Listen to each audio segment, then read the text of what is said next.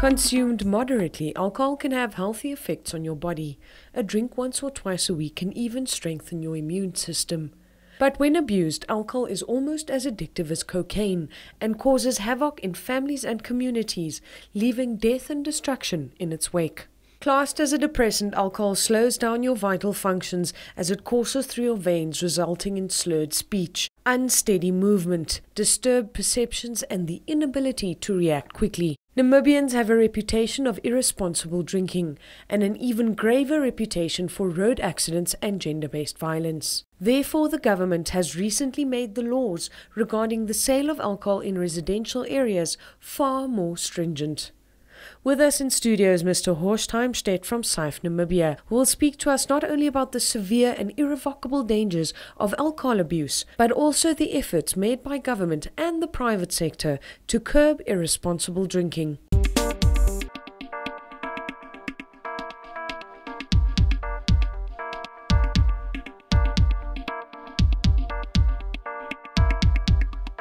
With us in studio is Mr. Horst Heimstedt from SAIF Namibia. Good evening, sir. Good evening, viewers. Now, I don't think that we need to explain to our viewers that we have a bit of a drinking problem in Namibia. And I think we all know that there's a strong correlation between high road traffic accidents and the abuse of alcohol. But before we get to that, I just want you to explain to us a little bit. There are a lot of physical detriments to the body if you overuse alcohol or if you abuse it. There's anything in life, if it's not balanced, it becomes a problem, and it normally ends up in a health problem. If you eat too much, you've got a health problem. If you drive too fast in a car, if you overspeed, you've got a health problem at the end of the day because you ended up in a crash. So yes, alcohol is the same. The difference with alcohol is it does affect your brain. It does change your mind. So with every drink you take, you actually do change your behavior. And this is where some people cannot stop once they have reached the limit of 3 beers or 3 standard drinks. And that's where it becomes dangerous to society at large. It is really more about the person than anybody else. I always say, why do you have a party where you get drunk? Who's having the party, you or the alcohol? For me, it's the alcohol. Whereas, yes, alcohol relaxes you. It gives you in a joyful mood if you drink it responsibly. Once you're over the responsible drinking, you start behaving properly. Yeah, and I think like with most things, as you said, it's really the overuse. But alcohol is almost as addictive as cocaine. So that really, I think people underestimate the risks of drinking too much. If 1 or 2 drinks, really enhances your immune system.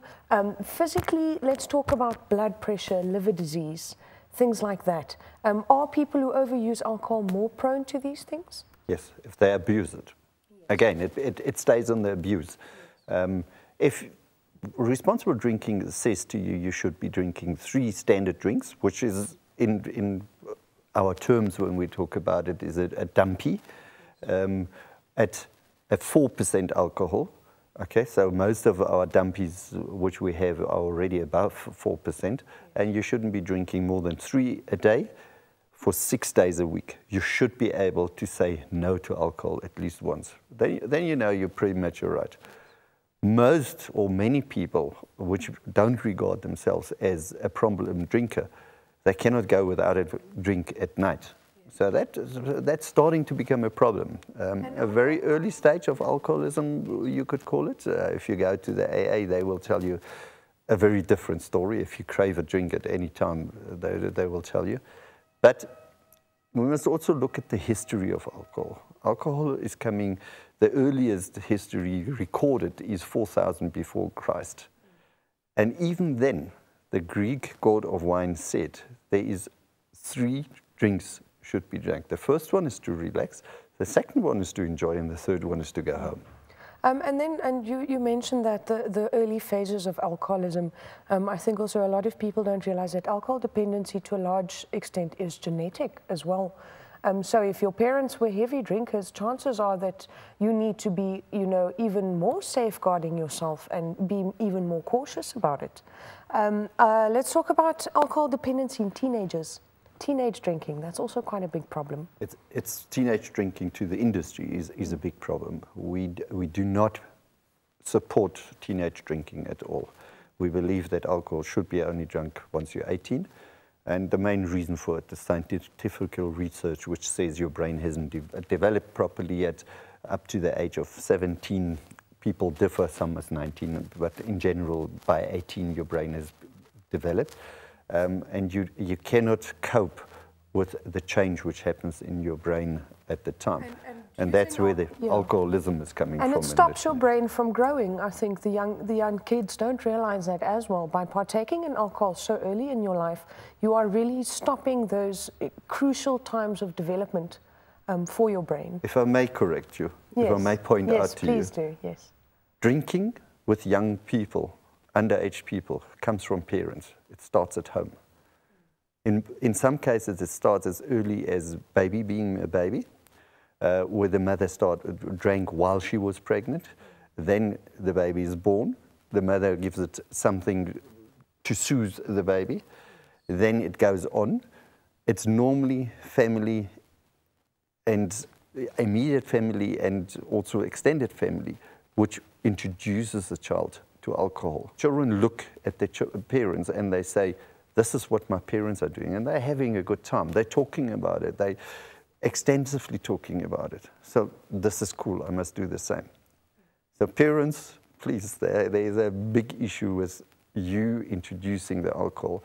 Scientific research, again, children which go with the age of 18 into tertiary institutions for education normally end up drinking heavily for a short time span.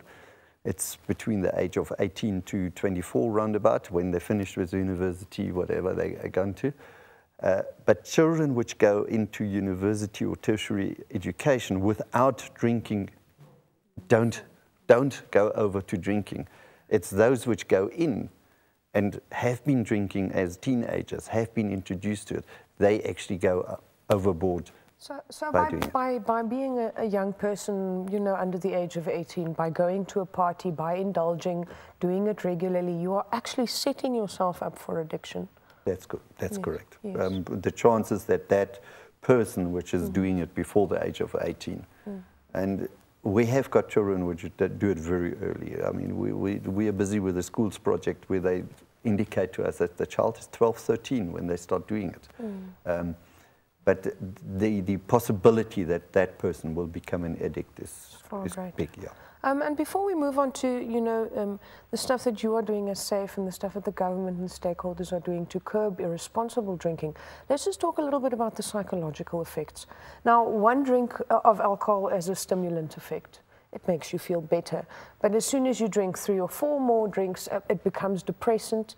You lose your lack of judgment. And I think people, you know, you automatically think, okay, if I drink, I can't drive. But there are other things that heavy drinking is also tied to in society, like the expression of violence, for instance, and unsafe sex, even. Could you tell us a little bit about that? Yes, alcohol changes the brain. And it's a full stop. Yes. Okay, so you start drinking in the aspect of violence. You've had the thought of doing something to somebody before the time.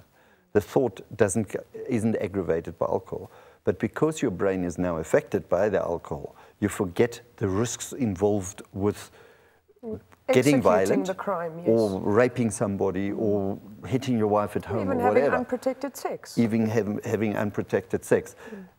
For that reason, the brain has changed and it's forgot that there's risks involved, and then you go and do it. Okay, the unprotected sex story is a bit of a different story. Males are always willing to have sex at any time. Females are the reserved ones when it comes to sex. Alcohol changes the mind of the female, and that's why the female actually aggravates the male to become sexually active. So well, either way, it messes with that dynamic. Two to tango. Yes, all right, fantastic. Now let's quickly have a break. After the break, we will talk about the recent amendments to the Liquor Act.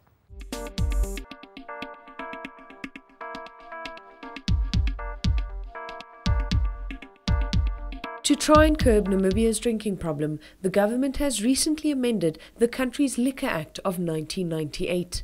The new laws imply stringent rules for, in particular, shebeen owners. Shebeens are now strictly forbidden in a number of locations, and some members of the public are outraged. It is estimated that there are 25,000 shebeens in Namibia, selling alcohol at all hours of the day. Many shebeen owners feel that their livelihood will now be at stake, as many of them will have to close their businesses. After the break, we speak to Horst Heimstedt from SAIF about the misconceptions and realities of these amendments and whether they will be enforced by the National Security Services to ensure safer neighborhoods.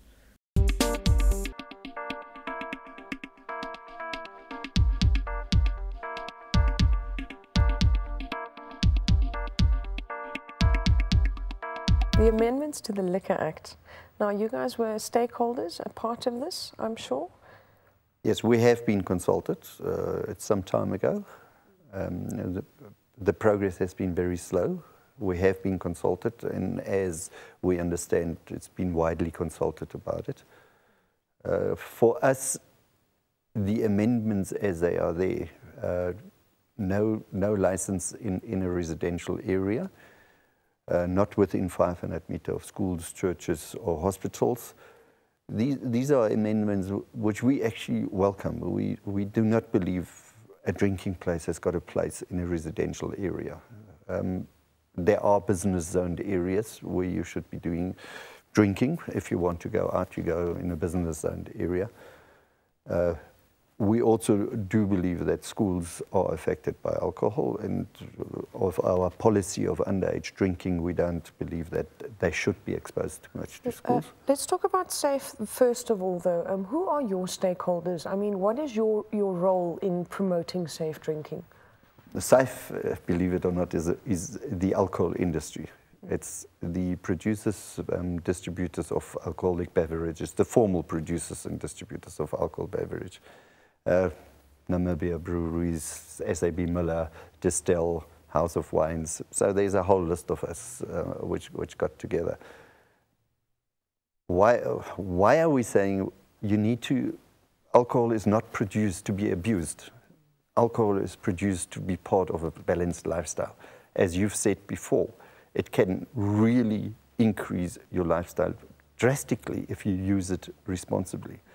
One of the main reasons is it eliminates or it reduces stress levels. And so we know what havoc stress causes in the body. So one of the main reasons why alcohol, under controlled circumstances, is good for you is the stress level.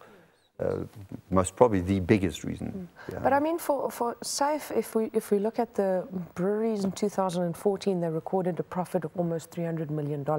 So my automatic reaction would be the amendments to the Liquor Act would curb business. I mean, there are 25,000 shebeens estimated in Namibia. A lot of these businesses will be closed, or businesses should be or would be closed. And would that not be detrimental to your stakeholders? The industry has got the policy that let that be our problem. All right. Because we know as an industry that there is a problem out there with abuse of alcohol and that it does destroy families and that it does hamper development in Namibia. And therefore the industry is saying, let that be our problem. So you guys are really, as the providers of alcohol to society, you are really being responsible in your business dealings. That's why SAIF is in existence. Yes. That's why a lot of money goes into SAIF. That's why we participate in programs like road safety programs, underage drinking programs. So yes, we're serious about it. Moving shebeens out of residential areas, I mean, a lot with the smoking law as well. There was a big hoo-ha, and it didn't seem to really be implemented. I mean, I still see people smoking in restaurants. So really, you know, is this just another big policy change to create PR around the issue? This for us as the industry is really where the concern is.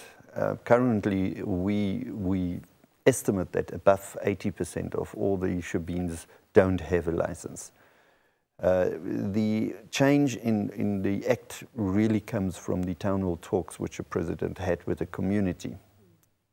First of all, if the community is that serious about the problem, why do they support shebeens in the area. If the community wouldn't support the shebeen in the area, they wouldn't be in existence in that area because they wouldn't make money. Secondly is, how are we going to enforce this whole issue of having no shebeen in the area? If we're now already sitting with a problem that 80% or more has got no license, we're also coming back to the problem of what the Liquor Act is saying currently. No noise, no pollution, no under 18s.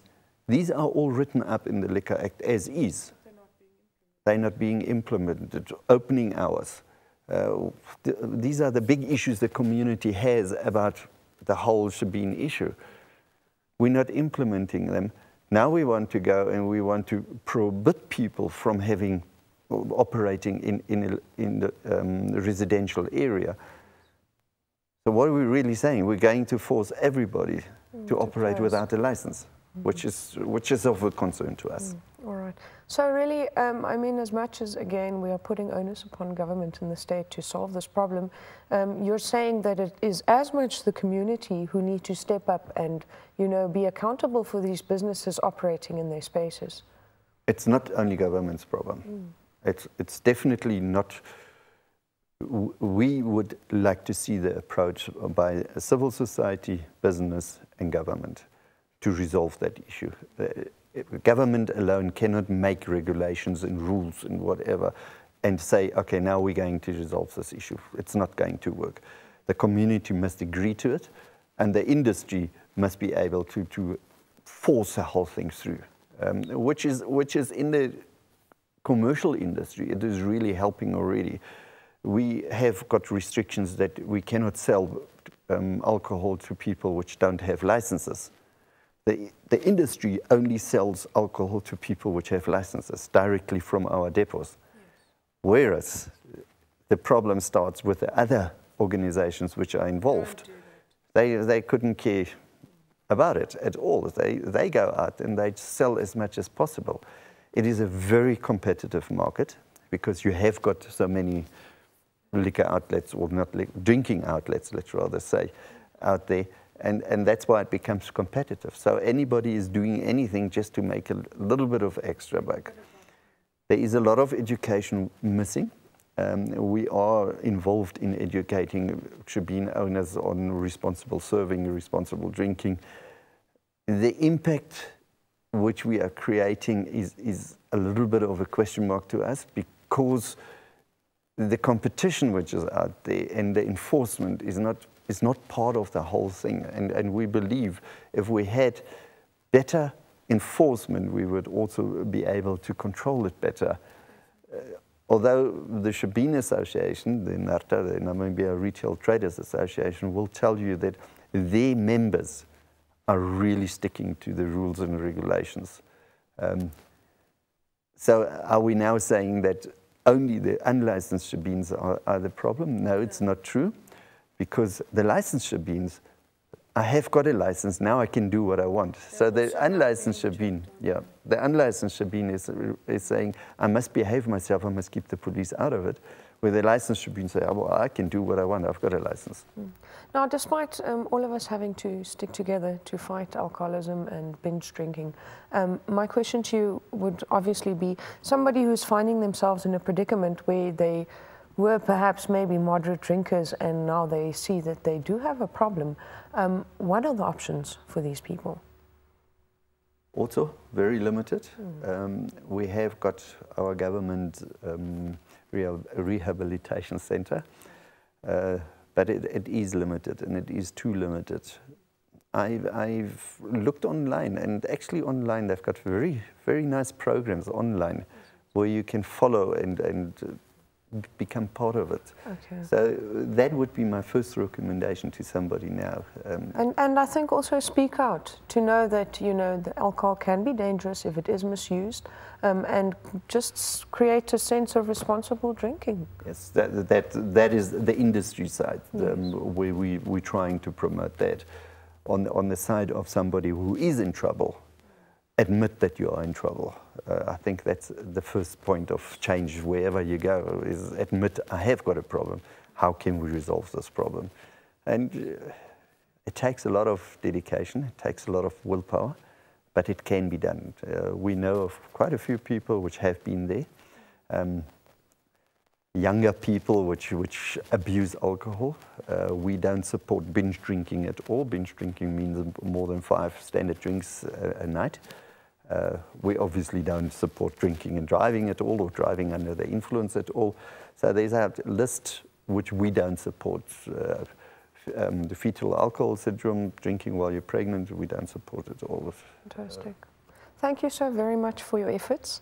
I'm sure we will see a lot more of you now that the amendments are taking place. Viewers, that's all for this evening. If you have any comments or remarks on today's story, SMS us at 555.